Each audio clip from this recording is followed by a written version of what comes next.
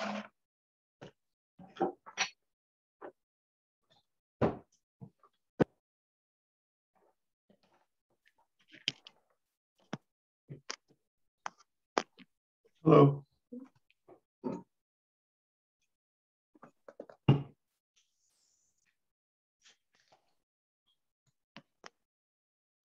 Hey, Matt. Hey, how are you? Good. Good to see you again. How are things? Things are going well. Joining for the first time in this group, so. Awesome. Hi, Richie. Where are you from? What company? I mean, what are you working on? I'm a Pixie. Yeah. I'm sorry. Of course. Yes. We met at the top of the Pixie party. We had a not so short. It's a lot of people there, so you'll have to pardon the brain fart.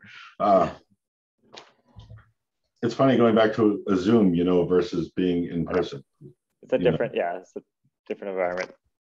Richie, did you hear back from Alalita? Was she coming today?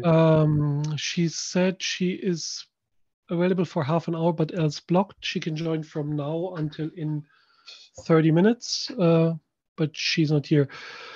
Bartek couldn't make it because he needs to finish something for Prometheus.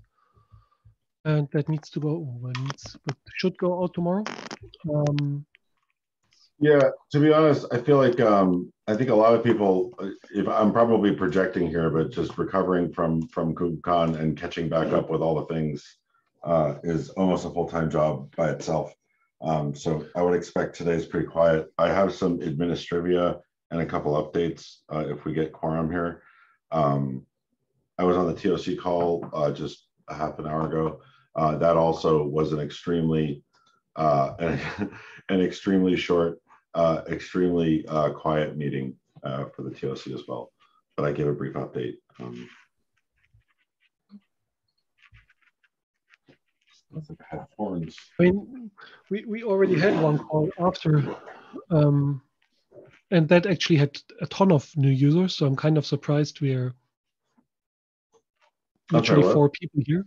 Yeah. On the other hand, we have hey Alolita. Hi Richard. Good morning. I don't know, maybe it's the summer winter time change and people getting confused about when. Today in many countries is a holiday for some folks, and today our kids are all home from school for a teacher planning day. So I know at least in the States, many people have kids at home today that are normally at school.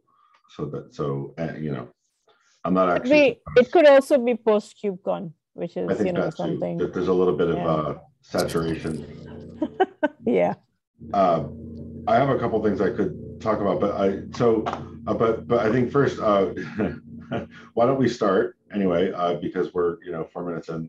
This is the CNCF meeting. The code of conduct applies. Please don't do or say anything that is a violation of that code of conduct. Maybe we could do intros, which might be really short here. We've spent a whole bunch of time, but I'm not sure that you've met Richie or Alolita. Do you want to say hi? Yeah, definitely. Hi, Umid. I'm Alolita Sharma, and I actually have just joined the CNCF Tag Observability group as a co-chair.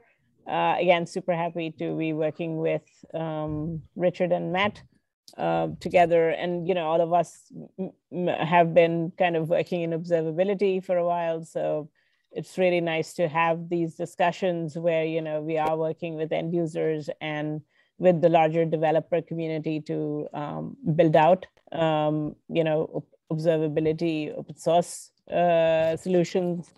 And again, look forward to, any items that you have that you would like to discuss. Great. Awesome. Nice to meet you. Nice to meet you. Usually there's more discussion, to be honest. Yeah. I mean, this is a super quick thing. Hi, Richard. Prometheus, Open Metrics, Open Telemetry, and Tag Observability, and Grafana and stuff. Cool. And let me introduce myself as well. So I'm Omid, part of the work on Pixie at New Relic. the reason I kind of got interested in this and looped in here was I noticed the white paper. I noticed there was a section on eBPF and observability, and there was some interest in that. And so I lead the eBPF stuff at Pixie, and so just looking to see if there's any way I can help out and participate. Oh, wonderful, wonderful. Because I think, Umid, we might have even chatted earlier on some of the eBPF calls, but again, really excited about the Pixie work that's ongoing. And, you know, I work very actively on open telemetry, as you know, so definitely, you know, looking forward to having some of your time, maybe even on the eBPF work group. And I'm already very active with the Open Telemetry eBPF group. So cool. Umid is underselling a little bit. He basically is heading up eBPF for Pixie. Yes, I know. Much of that. Yep. So yeah. Cool. Anyways, really happy to be here and just here to help if there's any way I can contribute. Be happy to do so. Cool. Alolita or Richie, is there anything that you want to put on the agenda? I have some stuff I can put on if it's just I honestly think that not a lot of people read the meeting notes and such, so I wouldn't don't spend your powder on something when we only have, but still we basically have 4 people in this call. I could talk to it for a few minutes. Not I could write a bunch of stuff in the doc. Also totally fine. Just saying. Before that, was there anything that you either of you wanted to? White paper is a non-update because I was sick for quite a bit of the time. And call for new work streams, but not a lot of people in this call. So where are we with the logo? Do we actually? I think we closed down on one, right? Is there a follow-up that I or one of us should do with the CNCF folks to get our community space and our stickers and our? We gave the update to Alolita. Sorry, not to Alolita, to Amy. If you don't know, I'm super bad with name and I confuse names all the time, in particular if they're in similar regions, like CNCF region. Amy didn't get back, but it was also KubeCon and such, so I can try and poke again. I can do that. I've got a little more time than I've had in weeks past. Like my next few weeks, I've got lots of time to do some contribution stuff, and I can cover kind of what I'm planning when we get to the end. Or to so Richard, I think I should follow up on that with Amy. Did you just ping Amy on Slack, or is there a email thread that we usually follow? No. I misspoke. It was Amy who didn't get back to me, not you. I'm just really, really bad with names. No. It's this issue.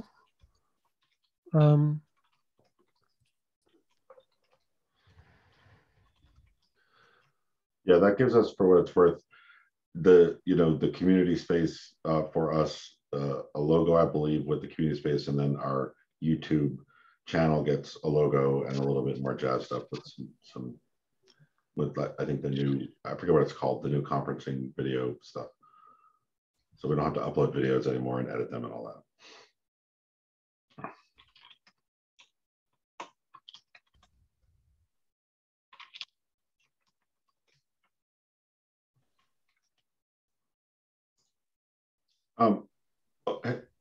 Is there anything in particular, like if you think moonshot type stuff, you've been working down in the bits, literally down in the bits of collecting telemetry and signals for,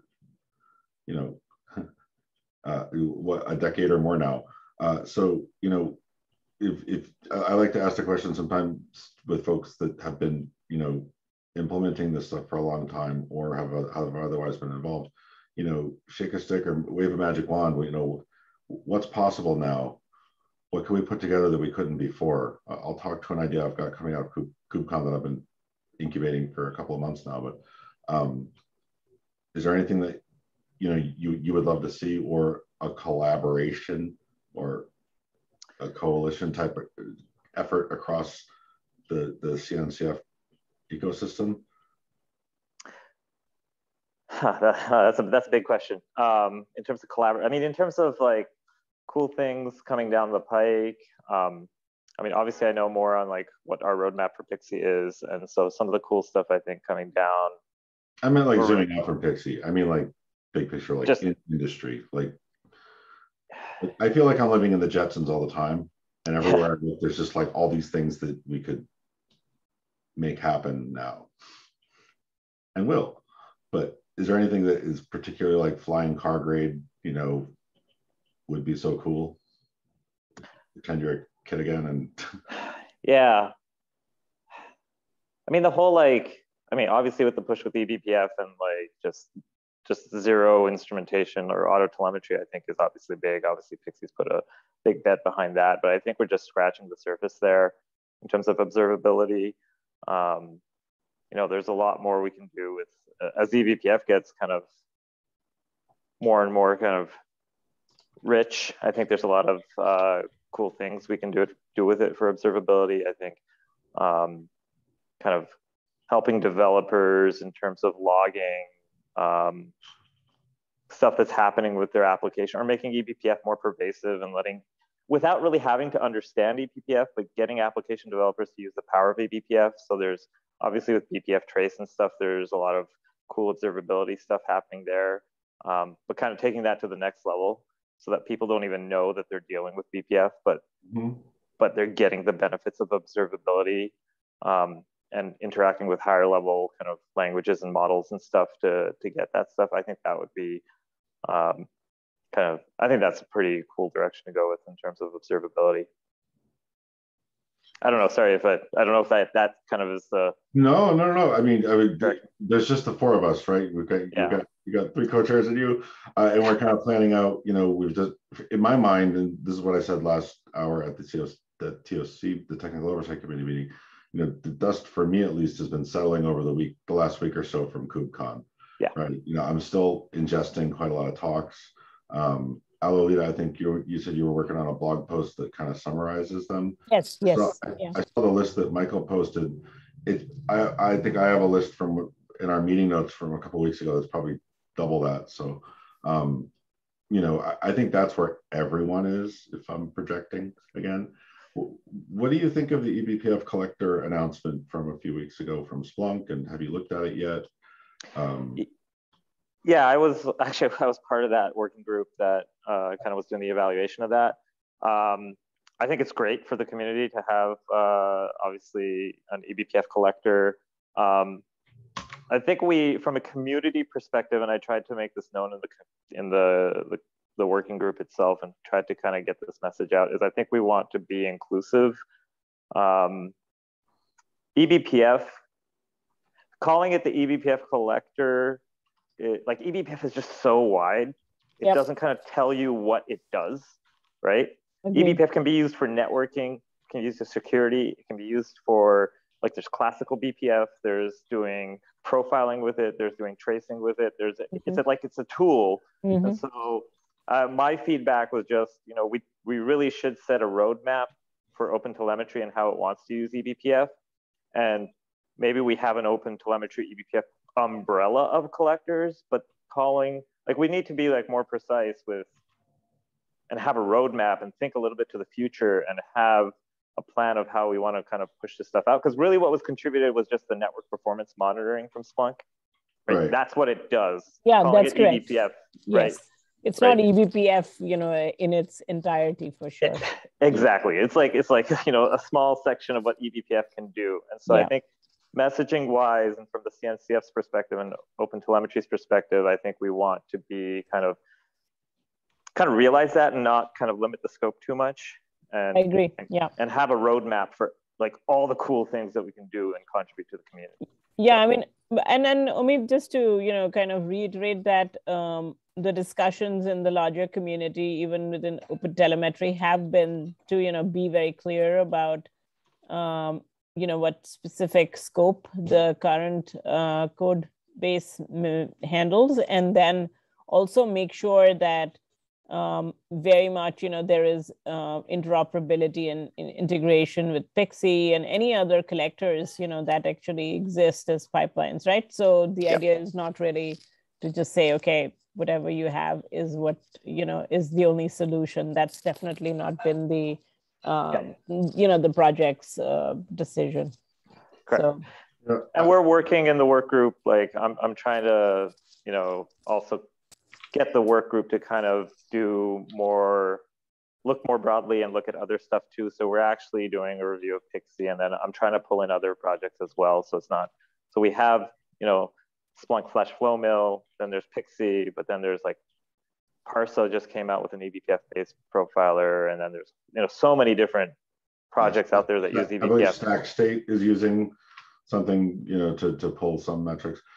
I kind of view eBPF kind of like the analogy that comes to me is like, advances in understanding of cellular biology and viral epidemiology and microscopy and all of that, right? Like we have all these new drugs, we have all these new cool capabilities we can do. We also have like weapons of mass destruction and like things that can wipe out a continent and horrible bugs, right? So like with eBPF, there's so much you can do in a read-only mode, as we had talked at length about. But if you start considering what you can do, if you get a little bit more benevolently intrusive, you can start doing, all manner of validation. You can do actual code path analysis, not just blocks and lines and code coverage, but code path.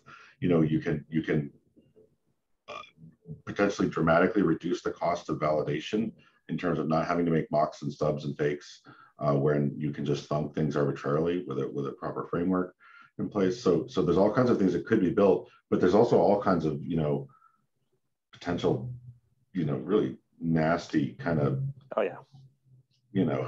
taking Trojans to the next level, sort of. Right. With great power comes great responsibility, right? Not just standards, but open norms, or like almost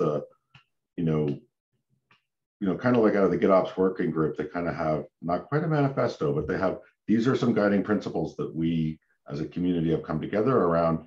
And this is our current thinking on, just like we do with, hey, genetics is great, but we're generally not going to clone humans right now. Maybe we'll revisit it in a generation, like humanity has decided that. I think we need to do the same thing around this, like, the Heisenberg aspects of things, and just how do we describe to a consumer, or how do we describe to an end user, what does this thing really do, and what can you tell your CIO that it won't do, and language for that might be helpful, I think. Yeah, I completely agree. I mean, eBPF is kind of at this cusp where people are just figuring out what it does, and yes, it can be super powerful. And I think things are still getting figured out in terms of like the obvious ones are, observability and security, but it's like, I think there's some people who are rushing to kind of adopt this sort of stuff. And then there's another camp, which is very cautious because of all the implications of, the power that comes with eBPF. So I think we're seeing some of that stuff play out right now. And so it'll be really interesting to see how it, where people end up and how we communicate it and how people become comfortable with it and all that sort of stuff. Yeah, exactly. I think it also has the ability to generate a truckload of data, just, Oh yeah, absolutely. Orders of magnitude beyond, Yes, so I think of it as like this awesome new capability where, we can go like, my favorite picture in the whole universe for the last couple of weeks has been this one, like we can just pick where we want to probe. And this isn't even the full picture. That's just some of it, right? Around what are all the probes we can have and what are all the places we could get signals. Cool. Yeah, I mean, the data explosion back when, like in the Bro days and BPF days, or Berkeley Packet Filter back then, like with full name, that was one of the hurdles we also hit, that there was just so much data that back then the systems couldn't really deal with everything if you just turned everything to give me everything. We hit the same limitation with compilers. That's why like there's a lot of things we could have done 20 years ago with compilers, but we have gigabyte size program databases. I cut you off though, I'm sorry. much of that back then was done in dedicated cards. Like a lot of this is coming from the networking and bro space, and you had hugely expensive cards, and you actually had to write VHDL, and it was horrible. But the network chair at my university really loved it. So for the use cases, initially I thought this might be something suited for the white paper, but maybe that's actually something where we can establish an actual work stream. Uses of eBPF, because everyone is talking about it, but not everyone has actually read up about what you can do with it. So even on a higher level than this is how to do it or something, more of an initial high level, this is what you can even consider doing, and then go into all those different aspects of what eBPF can do, because that's like looking at a few of the general content out there, and also a little bit of the KubeCon talks. I jumped in between a little bit. There was a lot of all this potential, and that's absolutely true. But there was not so much of reduce this huge amount of potential into specific things which you can consider for yourself of as pursuing in the short or medium term. Like, yep, almost like those user stories, use case books, something like this, where you actually say, okay, this is something where I can use it, and it's better because this and that. Yeah, that would be really cool. So are you suggesting that we have that as a separate kind of something we publish separately? I think as it probably makes sense to have an overview in the white paper and then in depth in the other thing, but I'm not certain, like this is just my opinion. Yeah. I also think this would mesh super nicely with OpenTelemetry work, because this could then be literally these are the use cases, and this is how we deduce from this. And so we need to cover X use case, and coming from use cases. Yeah. So I completely agree. I think for the white paper, the white paper's kind of got the observability focus, so we can talk about an overview in there. I mean, there's only so much we can go in depth there, right? Like you said. So I think we can kind of have an overview there and fill out that section of how eBPF is used for observability, and then point to the white paper for more detail. The white paper could even be more broad than just observability, because once you start talking about eBPF, it's not just observability, it's also security, it's also network management. It's, again, this eBPF, it just means so many different things to so many different people. So like we can kind of broaden that and kind of just give them kind of overview of what's the lay of the land with eBPF. So as to the white paper, we actually did consider if we cut a 101 version, which is super reduced, and then we have literally the same TOC, the same everything, sometimes even the same text in a more verbose version, which goes more in depth. As to the other aspect with, I think it would make sense to just try and establish a work stream within the tag to define eBPF use cases, and to define, well, not even use cases, but like you can use it for networking course X, and you have these and that interfaces, and this makes sense because you can get stuff directly from the kernel, and you don't have to go into your application, and maybe you get delays, and maybe you have drop buffers, blah blah blah blah blah. You get the raw thing from the system, and all those aspects. Why is it nicer to have tracing coming from the kernel versus from code which I write, versus what are the advantages of if I actually do sit someone down and they need to instrument the code themselves?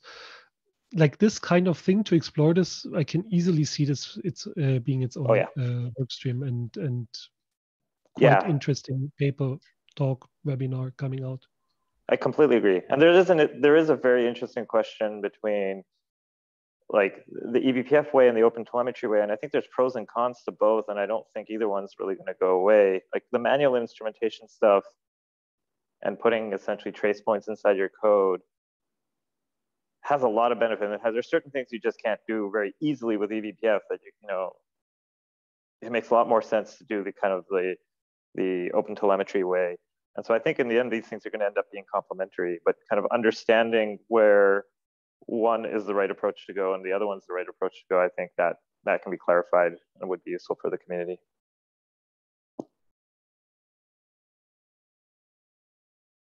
So is there, I know a few folks who were at KubeCon who might be interested in collaborating on a doc like this. Is there anyone else that? I mean, from our end, definitely there are several folks, I mean, both on OTel as well as AWS who are, happy to and interested in collaborating.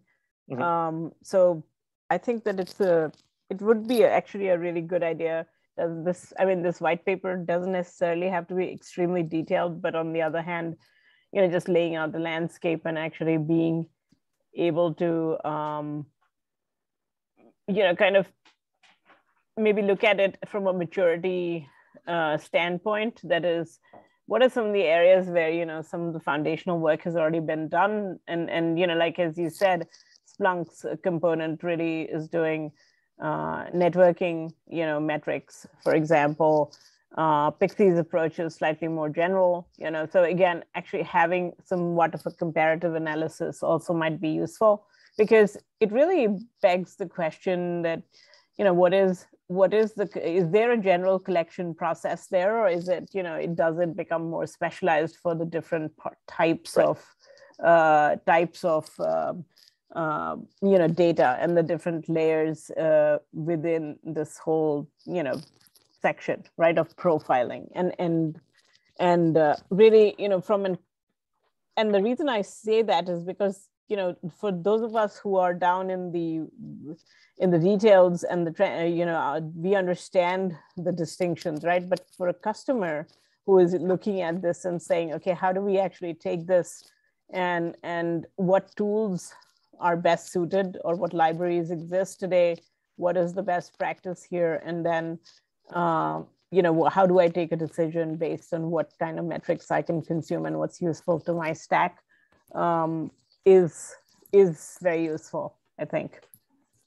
Absolutely, yeah, and yeah, we can kind of, I think those are all topics we can kind of hit, and it would be really useful for, like, most people, they're users of eBPF indirectly. They're not actually going to be writing eBPF code, right? Yes, like you were saying, exactly. The customers and stuff, and so like understanding how just at a high level how it works, when it's useful, when you actually really need to get into the nitty-gritty versus when can you just like use existing stuff. And kind of like I said at the outset, I think the direction for BPF eventually will be like, hopefully becomes easier and easier to use, such that most of it's abstracted away to users and people who are getting data from eBPF or networking policies or security from eBPF. They're not actually need to know much about eBPF, but it would be nice for them to understand how it's kind of doing this stuff under the hood. Yeah, exactly. Yeah. Agreed. So again, I know I have to drop off in about a minute, but how do we go about the next steps here? Should we just actually discuss this as a framework next time we meet, or should we just do a doc and just like start a Google Doc and just share it, or what makes sense? We can send email to the mailing list to cover anyone who's not here, so we don't lose those 2 weeks.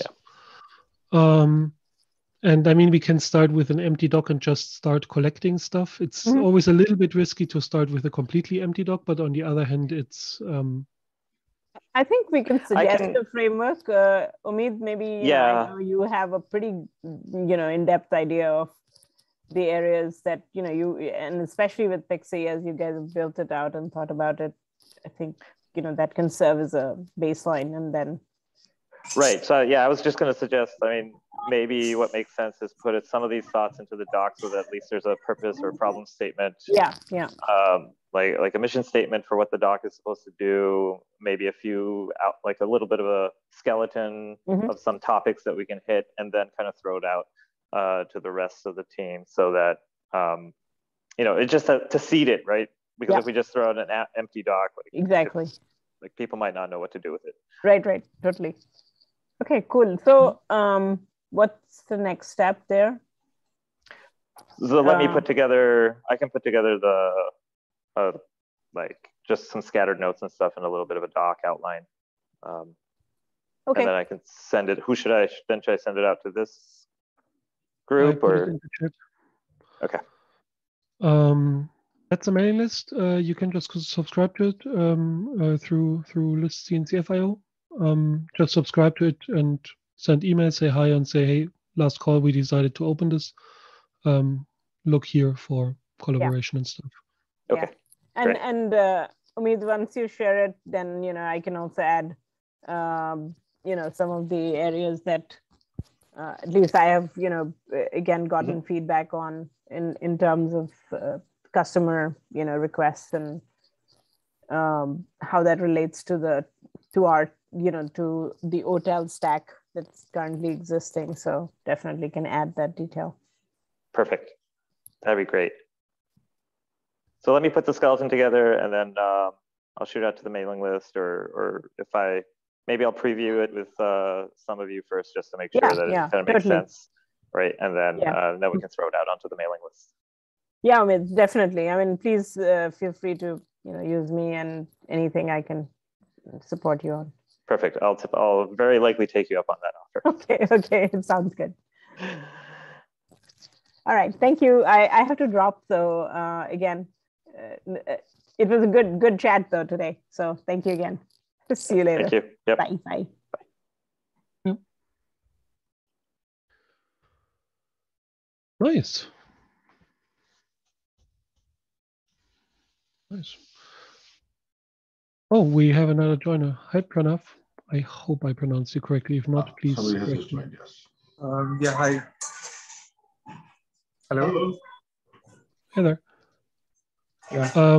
We were just talking about eBPF and starting a work stream around eBPF and how and when to use it. Omid will be creating something. Else, we have a super empty call this time around. It's actually only us. Normally we were like a dozen people. I think it's a good time I can ask some basic question. I'm also joining it for the first time. Like, what is this channel about? This discussion about? So, are you familiar with CNCF and how the tags are structured? Not really. I just yeah. Okay, totally fine. A great place to start is the talk that it's in the meeting notes from today. That kind of covers some of the history for sure. Welcome. What do you work on in your day job? What's interesting to you, or what are you working on?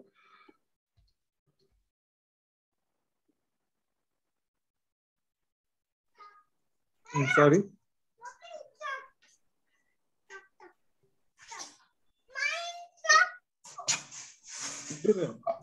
Matt asked what basically if you could introduce yourself, just so we normally introduce ourselves and tell each other why we care about joining here. I mean, in this case, if you're not certain why you're joining and we need to sell to you why you're joining, maybe we need to pitch first, which is also fine. But yeah.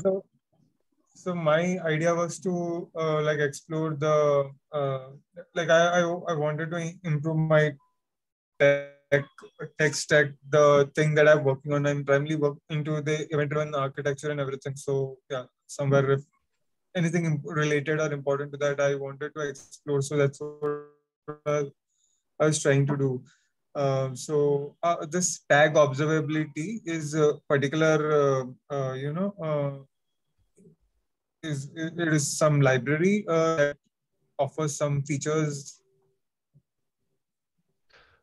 So the super short version is you have CNCF TOC, the Technical Oversight Committee. They decide which projects get into CNCF, which move up from sandbox incubation to graduated and all those kinds of things.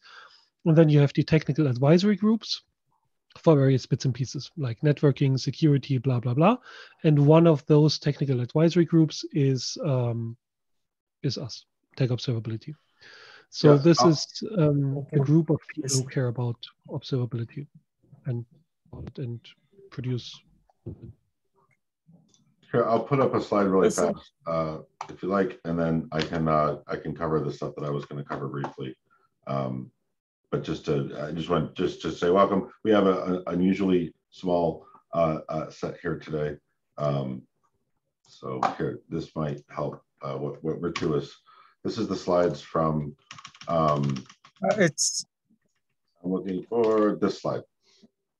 So the CNCF has a technical oversight committee, and there used to be called special interest groups. They're now called technical advisory groups, and they exist to inform the technical oversight committee about gaps in the ecosystem, opportunities for collaboration, to assist the technical oversight committee with a number of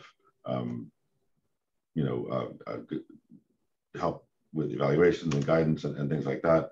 Okay. Again, we have a talk that covers it in quite some detail, but in a nutshell, we're a group of vendors, project contributors, and/or folks engaged with projects, as well as end users, people using CNCF technologies to solve business challenges out in the market. And so the technical advisory group is an organization that has the ability to help out in all of those kind of contexts. Does that help? Welcome. So Richie, I wanted to bounce this off you as well, and Omid and whomever. So I put some links. I won't spend a lot of time on it here, but I put some links in the meeting notes to a doc I started a couple weeks ago, and we'll be having a bunch of updates in the next week, really, as I've got a bunch of stuff on paper and whiteboards here that will move in. We've got the domain. It's going to be observe-kh.dev. We have the IO as well, but my thinking is I want to use a dynamic informer. It's like a watch, but with some additional caching in Kubernetes to watch for state changes, create, update, delete of Kubernetes resources, including CRDs. A dynamic informer will allow you to do that. So that stream of events, really, or from that dynamic informer, I want to update and we'll create and populate a Neo4j graph database that uses, it's a whole talk by itself, but uses time-based versioning, either by probably with a composite times key space, so it's sortable by time, but really to be able to correlate what's being deployed, in terms of particular versions of things, but also as operators continue to spread their scope, we will have a continued explosion of CRDs, custom resource definitions, with a lot of interesting interactions between them, and the reconciliatory loops and the controllers that manage them, manage the instances of objects that they represent, in a cluster. That is the system. So I want to build a graph database of that, and then use it in interesting ways to both, provide some of the visualizations that we would want to show of how graphs and their topology systemically and structurally change over time. So, I have a design that I'll be putting in there, where we leverage some basic time-based versioning. So you could think of, if you separate structure from state for a particular node in a graph. Graphs have relationships in nodes. So by separating the structure from the state, you have copy on write semantics. So, if a CRD is going to be updated, an existing one, say, rather than make an update to the node, you take the state from the node and that gets sort of snapshotted, and you have the new node that is now current. And there are different approaches based on, whether or not you want like a radial set of snapshots, or if you're going to have a ton of snapshots, as we would have here, you might want to have effectively a linked list or a chain of nodes that are all of the previous states ordered by time, with links to themselves. So when you find something and you want to replay the history of it, you have a very inexpensive traversal to do. In addition, you can leverage a lot of the graph data science library that Neo4j has been working on for the last few years, to do centrality analysis, to do it's just, I won't go through it, but there's 5 or 6 different buckets of graph data science algorithms that suddenly we can bring to bear on what is the system, Kubernetes and everything running in it, and Kubernetes itself doing. In addition, I posit, I haven't proved it out, but it seems to me that structure, once created and maintained, and this could be done locally or as a service, either there's all, I want to build the capabilities, not necessarily a product. But lastly, I will say, I think this approach for aggregations and other sorts of things where we have systems that deal with aggregations and roll-ups and downsampling and all manner of things in a sort of a big, heavy, just about the metrics way. But I think by leveraging a graph underlying structure to complement the other systems that we have, I think we can provide more semantic comprehension, where it can enable better semantic comprehension for practitioners and users, because a picture or augmented reality glasses with a 3D model is worth more than a few words. So that's the overall concept for the thing. I think what we had talked about in previous weeks, or I had just kind of meandered on about a bit, is a front door where it would be kind of neat, but you see yourself, your request and your kind of session, if you will, visually displayed. And so I think taking the things I mentioned, applying some of the stuff from current thinking around streaming systems and unbounded data sets and how to organize them into sessions like we do for click streams and things like that. That is also, there's some potential greenfield there or open area to just connect some things that I haven't seen connected yet, but could give us some really powerful capabilities to leverage these disparate sources of data and then correlate it back to, again, something that the business understands in their own language, or not just leaving it at Kubernetes level, but tying that back to what work and effort is actually being funded and what outcomes there are. This also ties into SLIs and SLOs and things like that. So kind of incubating some of these ideas and some others. It'll be in that doc if you're interested, or know somebody who might be, let them know. And we're just going to iterate in the doc offline for a little bit, but I do see this as something that the tag could support, either as sort of like a sandbox project, so we could see what it's like to sandbox a project and go through that process, as dog fooding and to make it more available. But I think there are interactions with both the GitOps working group around, and I've started those discussions and had more at KubeCon that I'll follow up on in writing around making a standard for reporting deployments, for example. So Flux and Argo and new tools that are coming out, how do we, in a structured way, and provide an API to at least say, this is the structure of that information, so that an ecosystem of tools and vendors can make different approaches to using that data. But kind of like we have open metrics, to codify some of that, I think we do need something there. So there's an interaction there. And some of the PRs for that will go out today and tomorrow to make interest, formally at their guidance. And the other, which I haven't approached yet, is SIG instrumentation, because a lot of the source data comes from controller manager in many cases, or the API server itself, and some of the bowels of that, which now has open telemetry instrumentation. So much of what we need may be there, but we might want to have additional hooks and or have a dialogue with them so that we can kind of iterate on future Kubernetes if there are missing ways to do, if there are interesting signals that we want to get out of the controller runtime, the controller manager, and all of its dozens of subcomponents. I think that would be the right interested party. So that's my update on that. As I said, allocated some time in the coming weeks to have something maybe more to look at by next meeting with slides and a demo. But yeah, if anyone's interested in collaborating that sees this later, reach out to me on CNCF Slack, or you can find me. Thanks.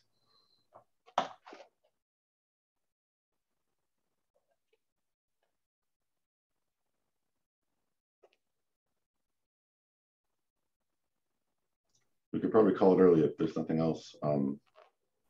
Again, super slow week across all of the places. So opportunity, yeah, and we're almost at time anyway. So is there anything else, Richie, you want to cover? No. Oh, today's also Ignite. Microsoft's Ignite conference is like right now. Keynotes are happening. So there's a lot of eyeballs there as well.